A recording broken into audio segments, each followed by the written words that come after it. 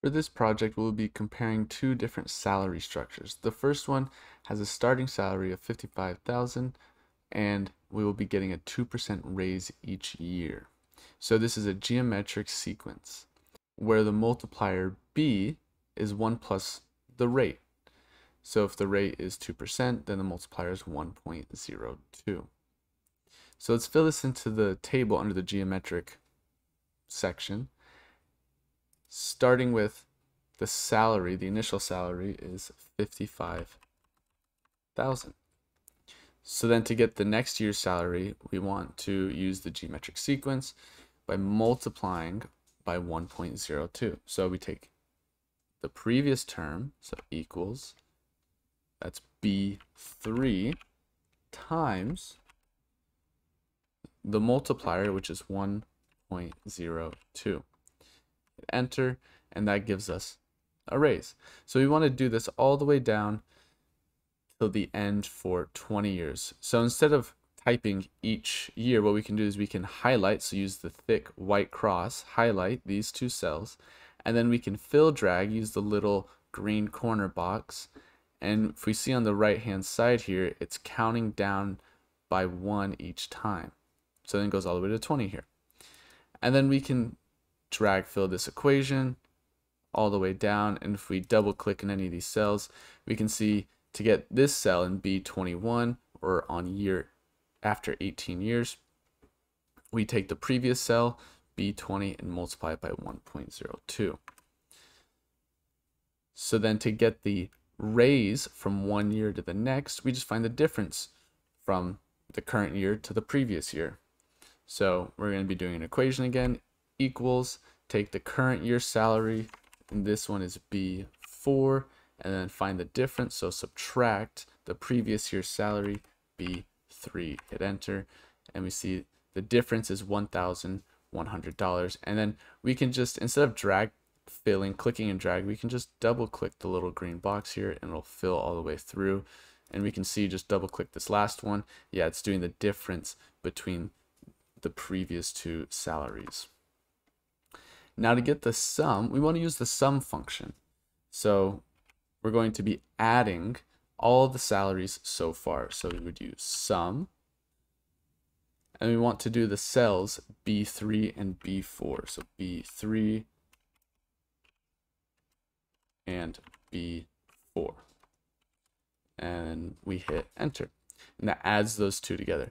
Now if we watch what happens if we try to drag fill, we click on these two, it's only adding the previous two salaries, but we want to add all of the previous salaries.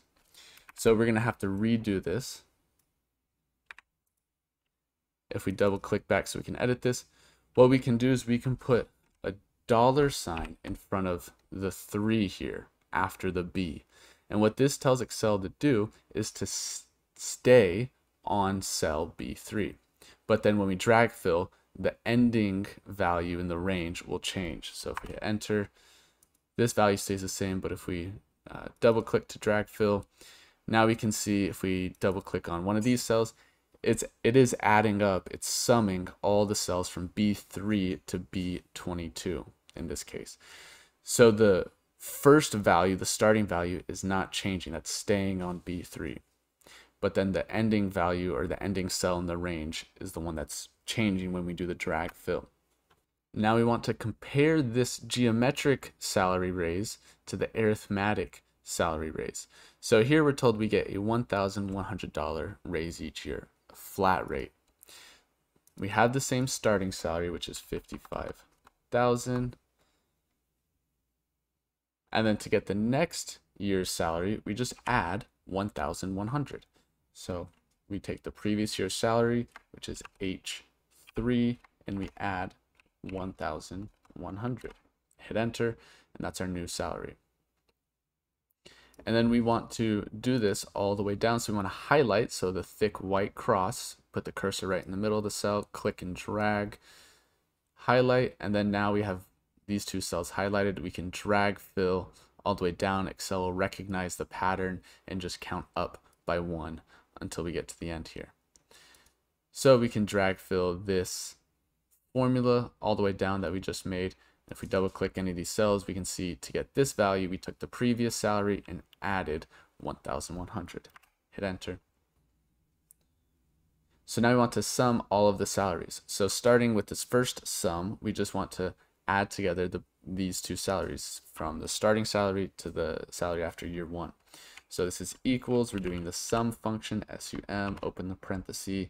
We're starting at H3, but we want to do what we did on the other one. We want to tell Excel to stay at that starting value of H3. So we use the $3. So that says stay on H3, colon.